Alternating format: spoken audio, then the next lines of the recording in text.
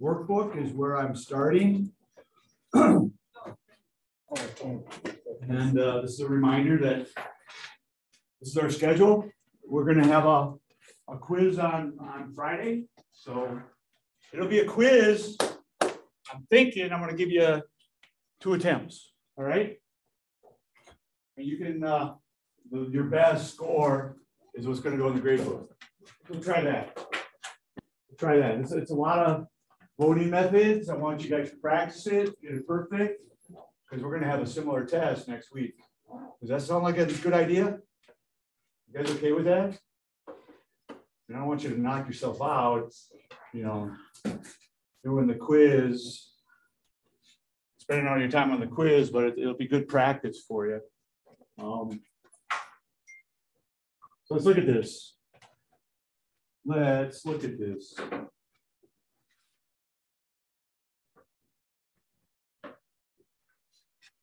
All right, so this is the bottom of page 13, right below the basketball AP poll.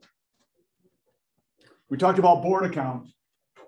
Borda count is a special ranking system. We talked about rank method, and the rank method can be anything. It can be anything in a problem. It can be any score for first place. It can be any score for second place. Any score for third place. You just have to look at the instructions in the problem. Borda score is a special case where if you have n candidates, like the first place points is going to give, you're going to figure that out by putting n in this equation, and that's how many points you get. So for example, if we got 4 candidates, then my n is 4. And when I plug in for n, when I solve this, 4 minus 1 is 3. So every first place vote is going to get 3 points. And then with Borda score, Borda count, it just reduces. It just reduces. So the next second place is going to be 2 points. First place is going to be 1 point and 0 points to fourth place. Now, fourth place, if there's 4 candidates, you guys got to remember fourth place is like last. So it sounds good. I finished 4th in my race. No, you didn't. You finished last in the race. Okay. So let's look at some examples. This preference schedule, this is a preference schedule. This preference schedule is made up of individual votes. There's not multiple votes here. This doesn't say 5 votes, 4 votes, 9 votes. It identifies one individual voter. And each one of these columns is their preference ballot. So there's 1 vote each time. So again, there's 4 candidates. So my n is equal to 4.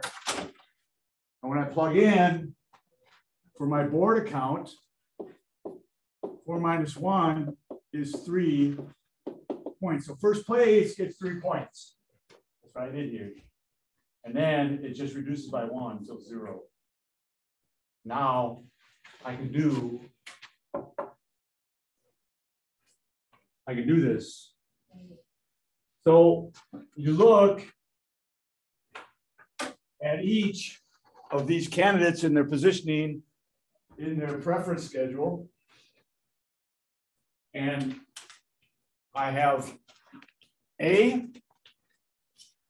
candidate A, candidate B, candidate C, and candidate D. All right, now I look to count how many first place votes they each have. Let's look at this. So A, they've got 1 first place vote. And every first place vote is worth 3 points. So 3 points goes right under voter A's column. I'll go next here. This is candidate D. Candidate D has won 2 first place votes. So 2 times 3 points is going to be 6. Then I go to the next one. B has got 1 first place vote. And so B is going to get 3 points under their name. I think candidate C also has a first place vote. So they get 3 points. So I'm done tallying my first place votes. Now I go to second place. Candidate B has 1, 2, 3 second place votes. Each second place vote is worth 2 points. So 3 times 2 is 6. And then A has 2 second place votes. So 2 times 2 is 4. So we put those points right under the candidate's name. So now I got to do third place votes. Well, candidate D has 1 third place vote, and that we put 1 under their name in their column. Oh, I'm sorry, that should have been C. C has, no, I did that right. I looked at the 4th place. It's easy. There's a lot of information up here in these preference schedules, so take your time. And then I look at candidate C here by vote of 2, and there's 1, 2, 3 third place votes. So 3 times 1 is 3 points for candidate C. And then my last candidate, I haven't tallied yet, is candidate A has got a third place vote. And so you're going to add these up. When you add these up, this is called the Borda score. And whoever has the biggest Borda score is going to win the election. Okay, so let's look at this. So 3 plus 4 plus 1 is 8. 3 plus 6 is 9. 3 plus 3 is 6. Candidate D has 7. So who has the biggest Borda score? Yeah, candidate B. So candidate B wins. They win the election. All right, so that was kind of timely, right? That took me a little bit of time, right? Doing a little algebra, figuring out how many first place votes, how many second place votes, multiplying by the points. Well, we have a visual way I can show you that's really slick. And what you do is you count, you're going to simply count all the boxes below that candidate. You got to believe me that this works in every column, and it's like magic. It's like magic. Okay, so I'm going to just start with candidate A. So here's candidate A in green. How many boxes in the column are below candidate A? Well, there's 1, 2, 3. Right, then you go to the next column. Candidate A is right here. There's 1, 2 boxes below them. Candidate A in column 3, there's 2 boxes below that. Candidate A has 1 box below them. And in the last column, there's nobody below candidate A, so that's a 0. Now add these up. What do you get? So 3 plus 2 plus 1 plus 0. It's 8. Well, that's what we tallied up. Not coincidence. Let's try it again. Let's look at candidate B. Candidate B in this first column has 2 boxes below them. There's no boxes below him in this one, so he's got 0. But then candidate B is in the first position, so there's 3 boxes below them. There's 2 boxes below them here, and 2 boxes below them here. And so we add this up, 2 plus 3 plus 0 plus 2 plus 2 is 9. And that's what they run with. Now this only works with these single individual votes. If I have multiple voters here, this technique, this visual counting of boxes is not going to work. But it goes really fast visually if you want to do that or use this for Borda count? Questions on that? All right, so unfortunately, that's one thing that's really good about this system, this method. But unfortunately, it's got a fatal flaw. And the fatal flaw, it doesn't hold up to a property we call the independence of irrelevant alternatives. And what that means is that it's abbreviated ILA, independence of irrelevant alternatives. And it's a system that if it's impossible for candidate X who lost the election to suddenly become the winner without at least one vote reversing the order in which they had the winner and X ranked in, okay? I'm going to show you an example of this. This is one of the flaws of border count. I'm going to show you the example, and that's on the next screen. So this is just a normal example. Notice I've got my preference schedule. These are individual votes.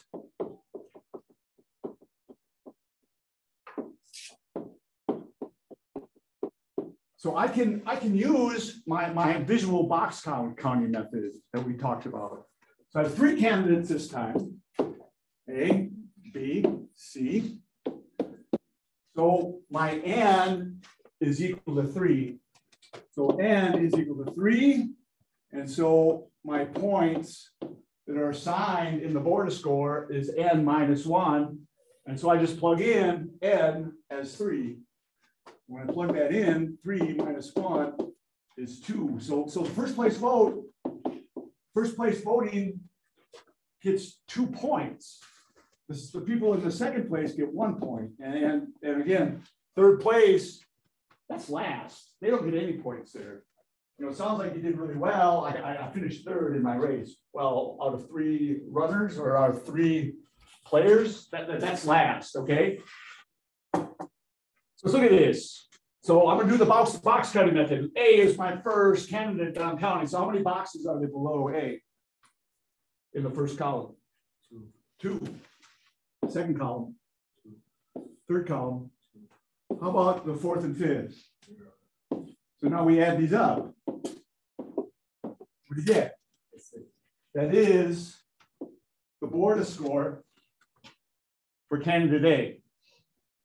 That is the Borda score for candidate A. Let's do candidate B now.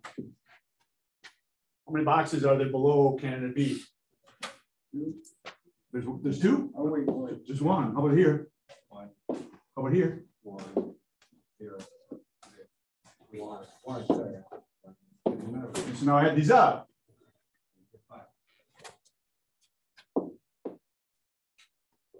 Now let's do C. Well, C's got nobody below them here. What about these last 2? So 2 and 2, and that's 4. So the Borda score, who's got the biggest number? Who wins here? Yeah, A. A has got the most in the Borda score. So A wins. All right. This is the original example. So A wins here. It's their Borda score is the biggest. So now this is the flaw. I'm going to change 2 of the votes. I'm going to switch this order to B and C. And it shouldn't really matter. It shouldn't really matter because these B and C, candidate B and C didn't win the election, right? A won. It shouldn't matter that we're changing the votes of 2 candidates that didn't win it. It's irrelevant, right? Let's see. When I switch the order here of these last 2 voters, what's going to happen? So A won this one. You guys think A is going to win again? Well, it shouldn't matter, right? Because B and C weren't even in it. So let's look. Again, we're going to do the box counting method. So A here's got 2 boxes below them and 0 boxes below them here. So A has 6. That's a big number. How many think A is going to win this example? Nobody? Nobody's going to fall for it? Let's look at B. B's got one box, and then it's got two boxes here. Add this up. What do you get? You get 7. And C doesn't have any boxes below them here, and then it's got one box below them each point in that column. And so C has 2. And again, this is their Borda score. So who has the largest Borda score? B does. Isn't that crazy? So the fact that B is the winner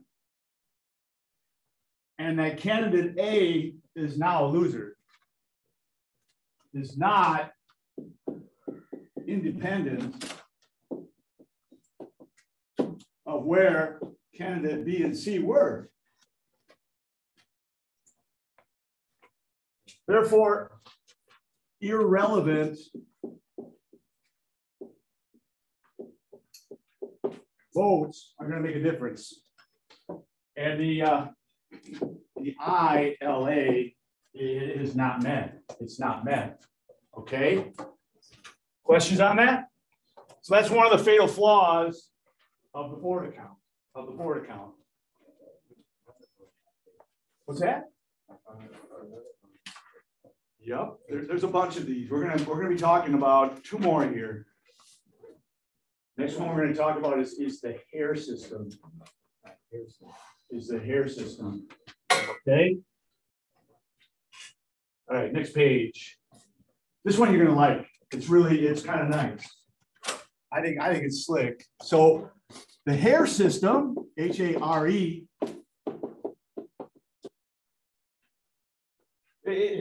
what you do is you eliminate or delete the candidate that has the fewest or least votes. The least or fewest first place votes. So you're going to look at all the first place standings. Okay? And then you repeat this. You're going to repeat this until you have a winner. You're going to repeat this until you have a winner. So in some cases, you could reach a point where the remaining candidates all have the same amount of votes. And if that's going to happen, then you're going to have to declare a tie because it didn't work. And there's no alternative trick or solution to try to determine a winner. Then we just say, you know what, it's tie. It could be a 2-way tie. It could be a 3-way tie.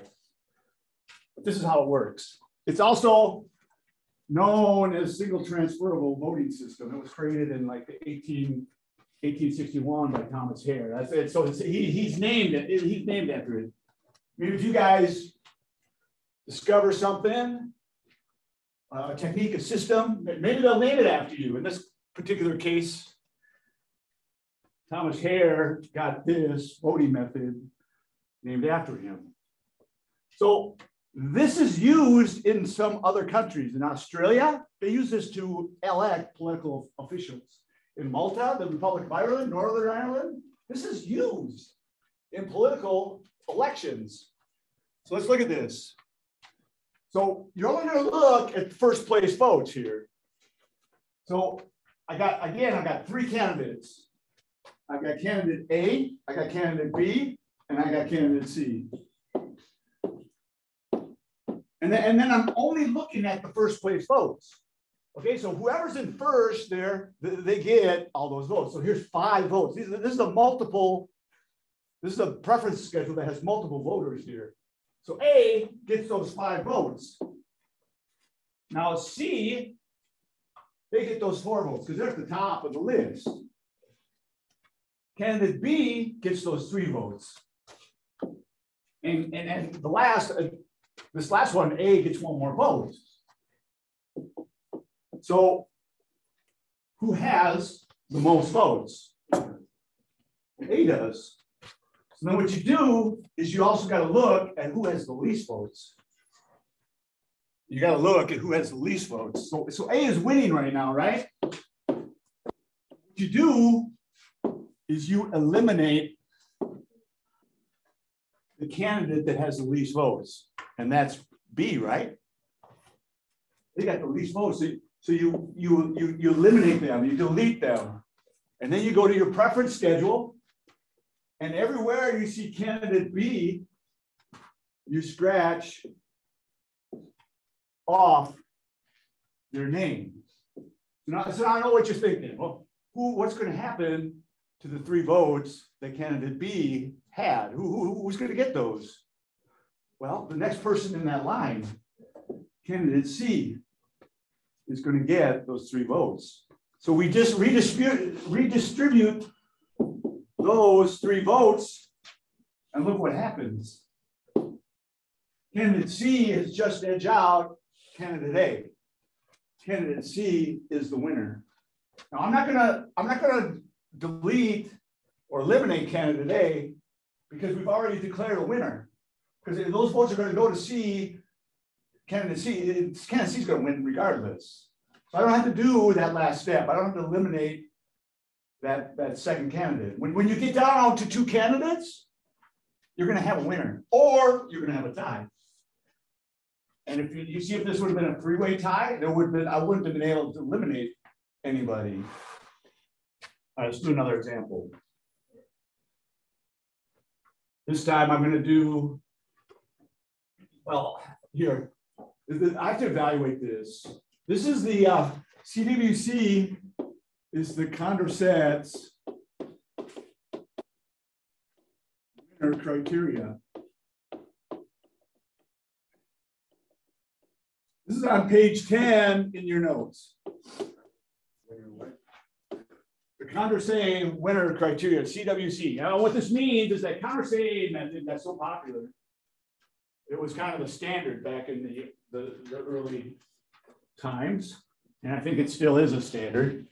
And they just want to see how this new voting system stands up to the Condorcet method. And so if you get the same, well, what this is asking, are you going to get the same result if you use the Condorcet method or not? Let's see if we do. And if we do get the same winner, then we say it passes the CWC criteria. So this is simply asking when it doesn't meet the CWC standards, when it doesn't meet the Condorcet's winner criterion, is like, do we get the same result? That's what it's asking. So who won the last one? It was candidate C, right? So if candidate C wins by us doing Condorcet method here, then we say that the system passes the CWC criteria. Let's look at this. So when we do Condorcet, it's just one-on-one, and we can start anywhere. I can say A versus B. And so all the votes are going to get in here. So A gets the first 5, B gets the 4, B gets the 3, but A gets the 1. So this is 6. B wins here. B wins the first round. Now, so I've got to play B, candidate B versus candidate C. So candidate B gets the first 5. But candidate C gets those 4, and candidate B gets those 3, and candidate B gets the last one. So this is 9 to 4. So candidate B wins. So last time candidate C won.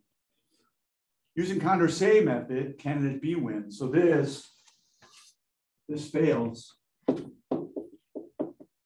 CWC. Because B won. In the last example, C won. So that's just comparing the voting system to Condorcet method. That's all.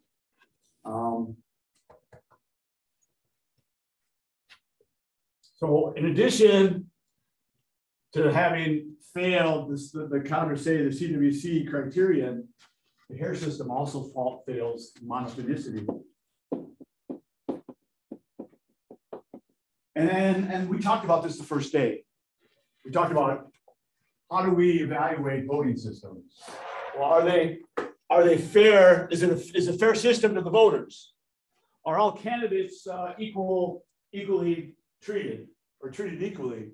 And then the third condition was, is it monotone? And that's if you take the vote from one of the losing candidates and you give it to the winning candidate, and the winning candidate should still win, right? It shouldn't make a difference. The person that you're taking the losing vote from is still going to lose, and that just makes the winner look even better, right? It should still win that election if a second election was given. That's what monotonicity is. It's the fact of being monotone. All right, and this is it. This is on your first page in your notes. All right, let's see this. Let's look at this. Let's look at an example. Hey, wait, Mr. Bloom, what did the yellow say on the last page? Let me look. Let me see. Condorcet's winner criterion. That's on page 10. It's in your student workbook.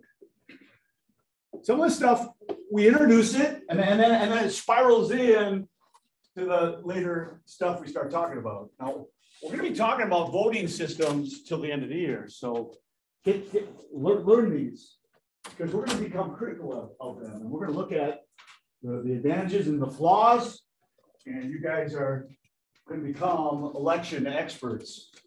Maybe you'll work on someone's campaign someday. That would be exciting. So let's look at this next example. So we're going to illustrate that the Hare system fails monotonicity. And I'm going to run this just like normal. So again, these are number of voters. So each one of these is a voter here. So I got 9 votes. I got 6 votes. I got 5 votes. I got 4 votes, and I got 2 votes. So I've got 4 candidates here. So when we do Hare system, we're going to do a round 1. All right, because there's 4 candidates: W, X, Y, and Z. Well, W gets 9 votes. X gets those 6 votes. Z gets those 5 votes. Y, they got 4 votes plus these 2 votes. So 4 plus 2 is 6. All right. So we eliminate the candidate with the least amount of votes. And so who is that? Who has the least amount of votes? Yeah, candidate Z. So we eliminate him. He's gone. And then we go through the preference schedule, and everywhere we see candidate Z, we scratch him off the schedule. And now candidate Z had 5 votes. And so we look at who is next in line in that column, and it's candidate X. So candidate X gets those 5 votes.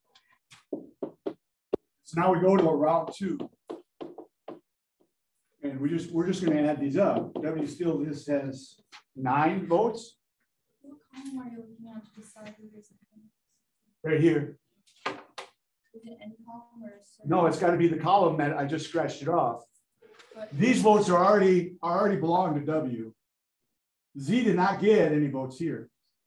Z did not get awarded any votes here. Y took them. So Z, you only look at first place. Those are the votes that got eliminated. There's 5 votes here I eliminated that need to be awarded to somebody.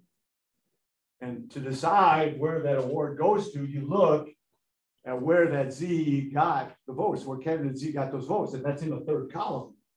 Well, X was the 2nd place finisher. So X is going to get those votes.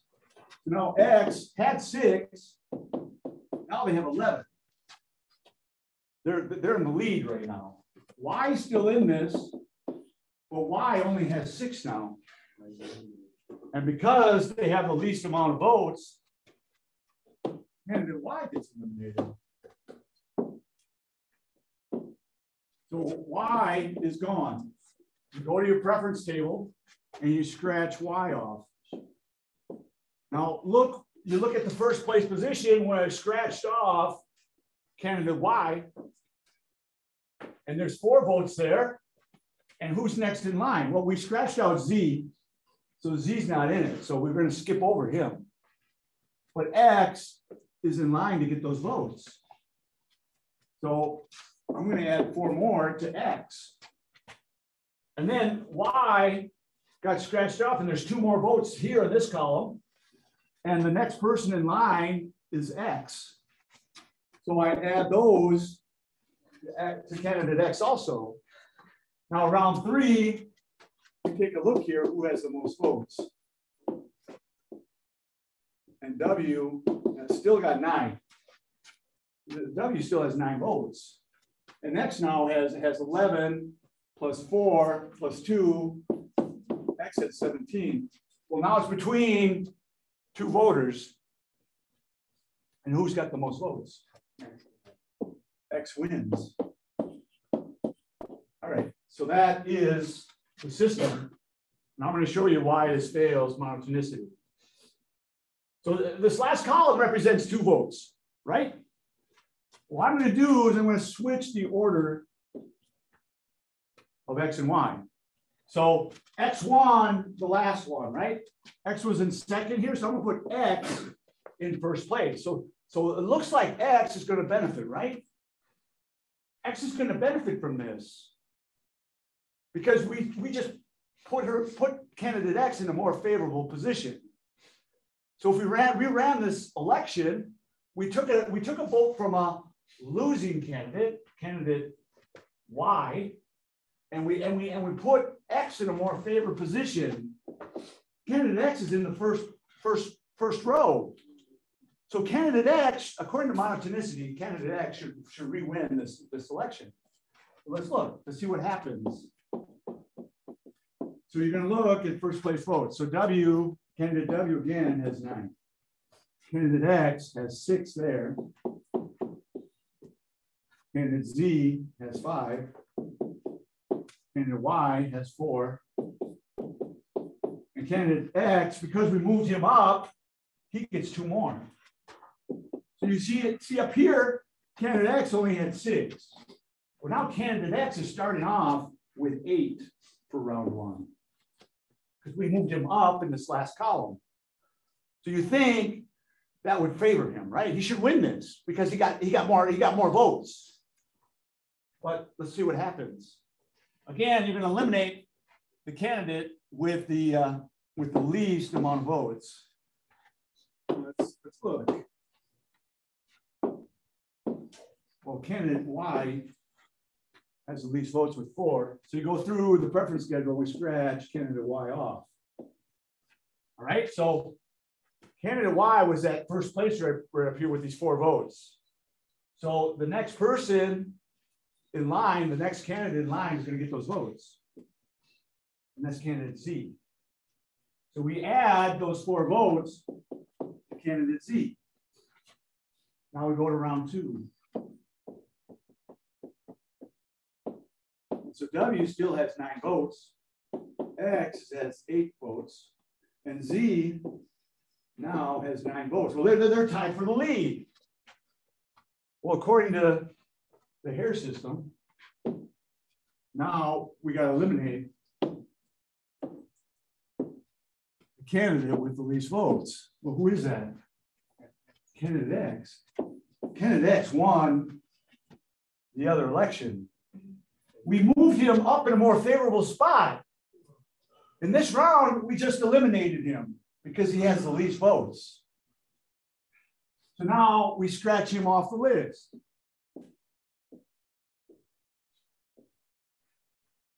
He's out of the race. So now we have to redistribute 8 votes. So 6 votes here goes to the next person in line, and that's candidate Z. X got these 2 votes, So the next candidate in line is candidate Z. So Z gets 2 more votes. Now we go to our round 3 and we tally up our votes. So round 3, W has 9 votes. X was eliminated. Z has 17 and is our winner. Isn't that crazy? The Hare system fails monotonicity, where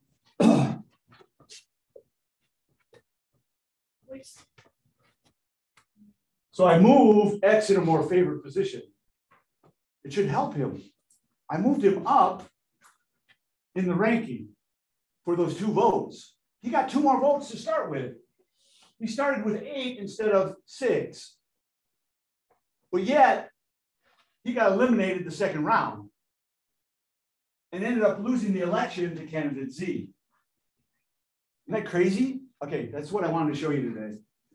So look at page, the problem's on page 18 through 21, I guess 22. If you haven't started on those, you should be working on them. I will talk about those tomorrow. Any questions? Video? I'll do a video. Yeah, I'll put a video together for the answers. I'll have at least the first 2 pages done today and online in today's module. Everybody knows that the notes are being taped, and then there's a hard copy that you can download if you're behind or you miss or you fell asleep, you weren't paying attention. There's ways you can catch up on Canvas. It's in the module. It's in today's module. It probably won't get published till 3 o'clock, but it'll be there for you. Good night. All right, that's what I got. More questions? You guys got this?